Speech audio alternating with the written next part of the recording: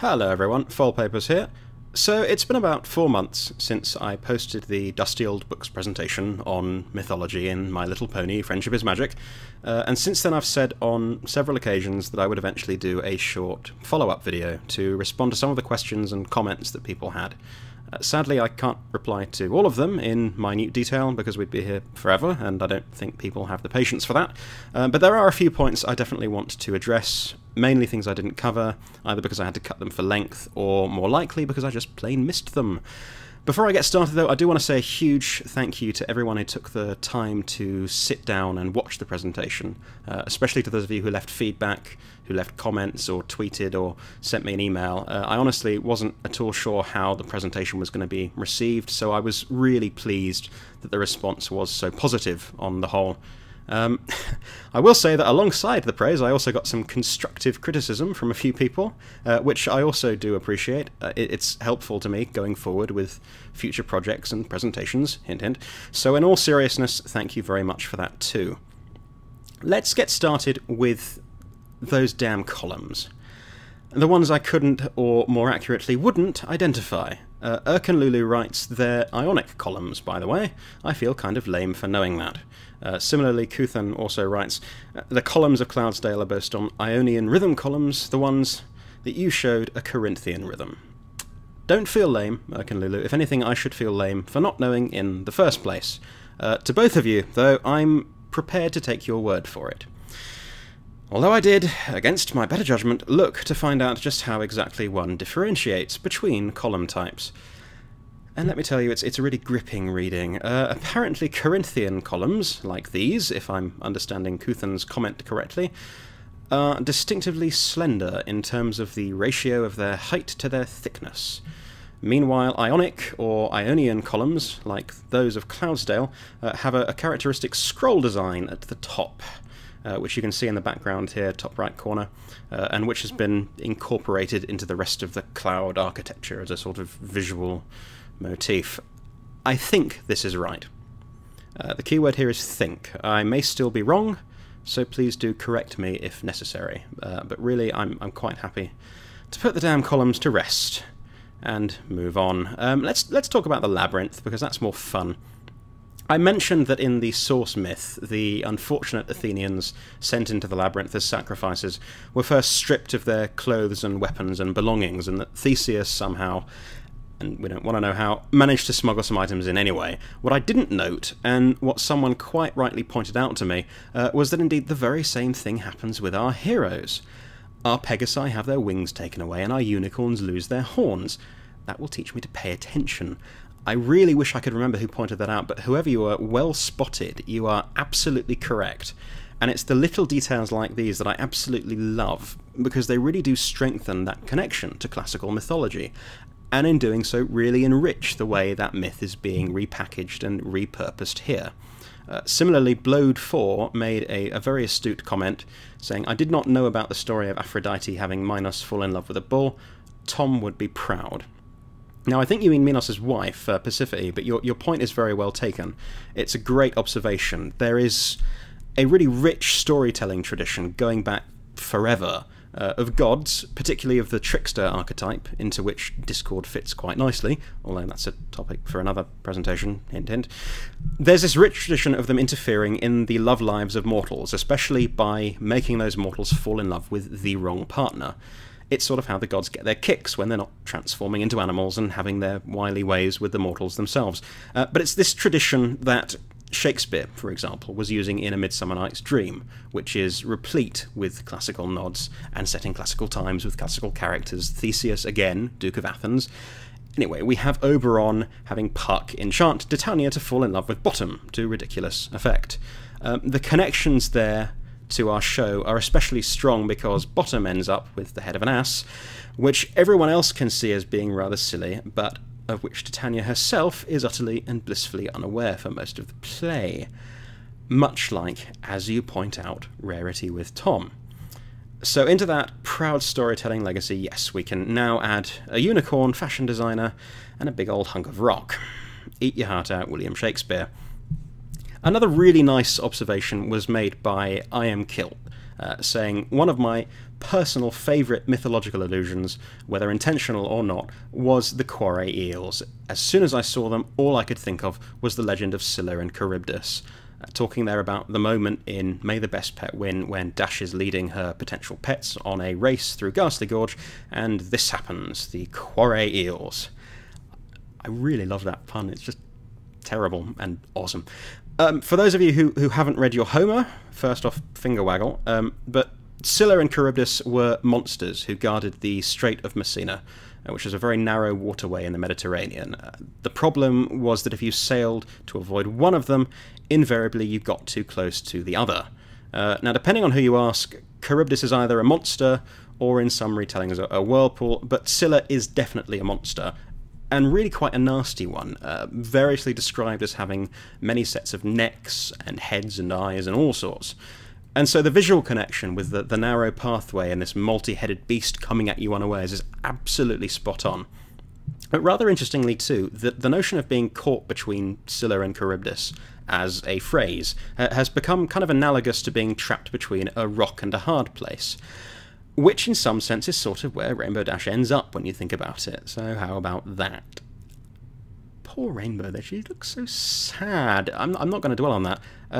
Spoilers, she gets rescued, it's okay. Moving from Pegasi to unicorns, Nonsense 010688 brought up an interesting point.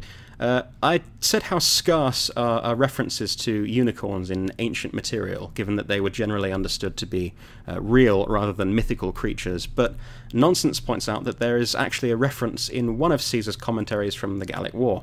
And if you didn't know, Julius Caesar, yes, that Julius Caesar with Et tu, Brute and all that, did a fair amount of writing from the war front. How much of it is actually his is the subject of some debate, but regardless, Nonsense is quite right. In Book 4 of the Commentarii de Bello Gallico, Caesar describes the Hessinian forest, this stretch of woodland that runs from the Rhine across what's now southern Germany, and he describes one of the creatures that inhabits this forest, saying, "There is an ox of the shape of a stag, between whose ears a horn rises from the middle of the forehead, higher and straighter than those horns which are known to us."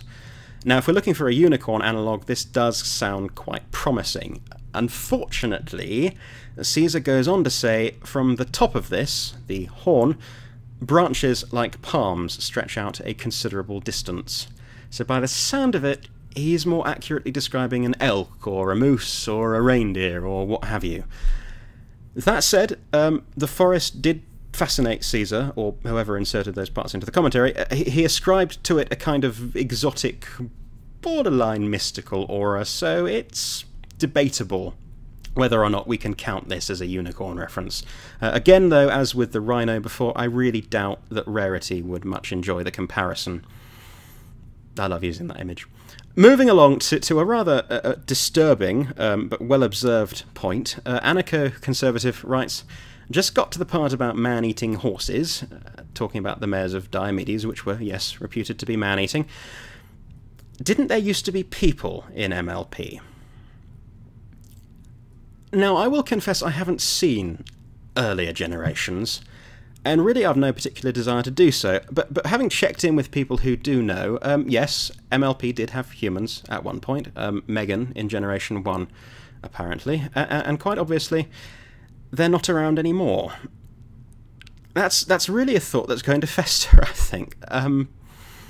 Nasty implications, and I think the less said the better, because someone, I just know, is going to write a fanfic, if they haven't already. So moving right along to Celestia and this slide, I was really glad that people got it. R.M. Kenner, or R.E.M.C. Kenner, hit the nail on the head. Furthermore, I think Carthage must be destroyed. Cato the Elder ended his speeches with that quote. Yes, indeed. Cato the Elder was a Roman statesman, this deeply principled, meaning stubborn, senator, who reportedly did end all of his speeches in the Senate with those words or some variant. Ceterum conseo Carthaginem esse delendum. Furthermore, I think Carthage must be destroyed. Now, Carthage was the long-time enemy of Rome for reasons that get a bit complicated and dense. But it really didn't matter what Cato was talking about. He could have been talking about land reform, he could have been talking about the weather, but this was the axe he would continually grind. And eventually, Rome did destroy Carthage in 146 BC, Unfortunately, this came 3 years after Cato's death in 149, so it's a little bit sad he never got to see it, but probably a little bit sadder that they had to obliterate an entire city.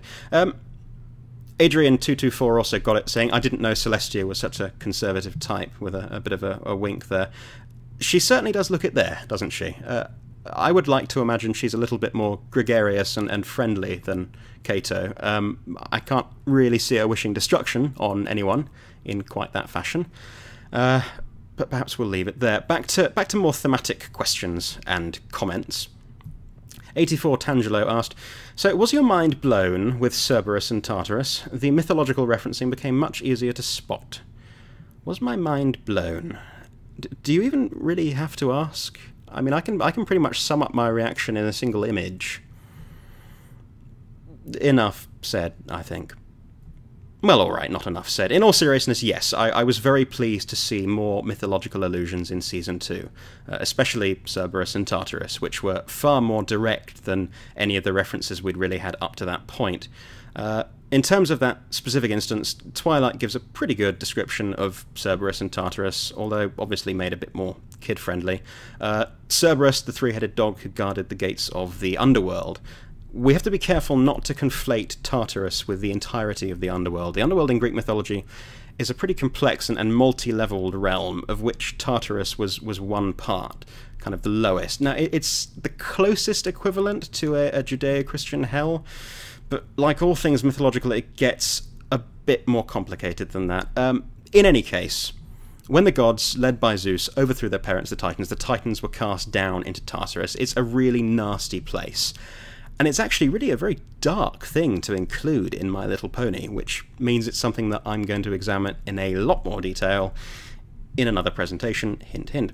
But more generally, yes, the fact that there has been more mythology this season really has made me quite happy. When I made Dusty Old Books, I was working under the assumption that the inclusion of these references was a deliberate act on the part of the creators, just because the number and the type of references seemed a lot more substantial than what might otherwise creep in naturally in a show like this. It just seemed logical.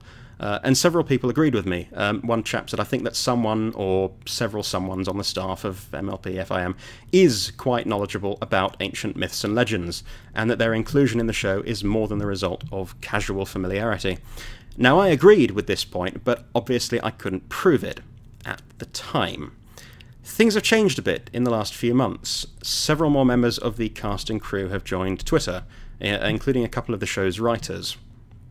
I don't generally like to bug the talent, because they're busy people, but I did feel like I had to ask the question, so I tweeted at Megan McCarthy and M.A. Larson just to ask what their experience was, if any, with mythology and classics, and Megan McCarthy responded thus, I took Latin in high school and studied Roman history and mythology in Italy for a summer in college. Does that count?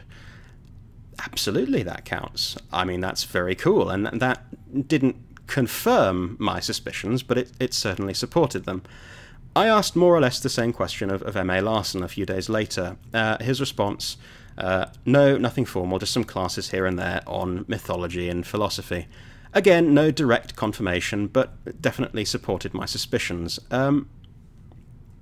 Not content with this, I pressed my luck a little bit further, kind of forgetting that whole don't bug the talent thing, but I replied to Mr. Larson, righto, because I'm apparently English. I'm just curious because MLP seems to love making those references as much as I love seeing them. In fact, I am English. To which Mr. Larson responded, Lauren and Rob, Renzetti, the show's story editor, told us writers they wanted mythology infused into the show and encouraged us to look for ways and places to use it. I'll just let that sink in, because, again, my reaction. So it's official. What had been suspected has been confirmed. The mythology is in there deliberately, and it's practically begging us to take a closer look. It's really worth noting as well that Larson, in particular, very obviously took this instruction to heart, since it was he who gave us Cerberus and Tartarus in It's About Time. He gave us that wonderful Icarus moment with Rarity in Sonic Rainboom. And for that matter, he gave us the Et tu, Gabby Gums moment in Ponyville Confidential, bringing it back to the death of Caesar and the last words attributed to him, made famous by Shakespeare in the play Julius Caesar. And those are just a few of the plethora of references. So to M.A. Larson and Megan McCarthy and all the writers and Rob Renzetti and Lauren Faust, I want to say thank you. Thank you for giving this show actual depth and giving us as an audience the opportunity to have what I and I think a lot of other people feel is a great deal of fun exploring that depth. And on the topic of continuing that exploration and discussion, and I'm going to put up this slide because I like it and you should have something cute to look at while I ramble. If things work out as I'm intending for them to work out, I will be giving new presentations on the mythological and the classical topics at both TrotCon and Everfree Northwest. So if you want more of this kind of ridiculous thing, that is where I will be. Please do come by. Also, regarding Brony Scholars, as some of you will remember, that was meant to be a blog project. It never quite got off the ground, but it's taking a new form. It's rising again as a podcast, which will be coming soon, no date yet, but soon, to Everfree Radio, who are awesome, by the way. You should check them out. We're going to be looking at MLP from all kinds of pseudo-scholarly standpoints, all sorts of facets, and we're planning on bringing on some absolutely brilliant guests, so definitely stay tuned for news there. Unsurprisingly, with me, the best way to keep up with all of this is through Twitter. You can follow @BronyScholars to keep track of that show-related stuff. For updates on presentations, whether I'm doing them at cons or just for the heck of it, and for all the rest of my usual garbage, you can follow my personal account @FoldPapers. You can also email me, foldpapers@gmail.com. And all those links are down there in the description. I know, shameless self-promotion, really don't like it, but what I do like is delving into this material, so if you like that too, take all of that for whatever it's worth to you. That's it for now. Little quick video for you, but thanks for watching. And yes, anarcho-conservative, to answer your other question, that was a Bill and Ted reference at the end of Dusty Old Books. It's my favourite line from the film. I throw it around quite a bit, and this video is no exception. So, once more, with feeling, be excellent to each other. Cheers.